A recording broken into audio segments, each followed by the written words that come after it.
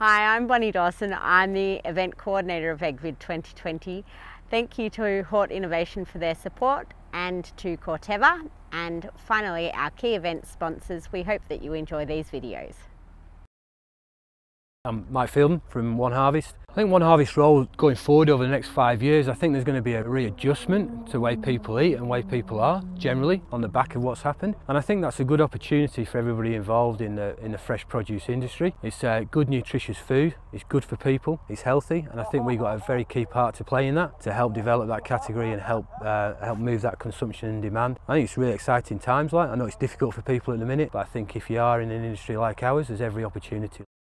So one of the products we're very excited to introduce this year is a clubroot resistant Chinese cabbage called Autumn Treasure.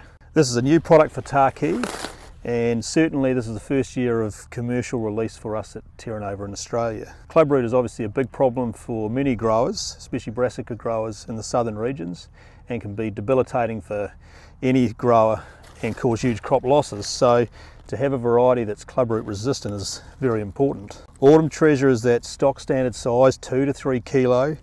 It's an elongated barrel, but has very, very good weight. It's quite strong against bolting. Beautiful colour. You can see the shape, that long barrel shape, gives it plenty of weight. Slower maturing, maintaining a short core, packing beautifully internally.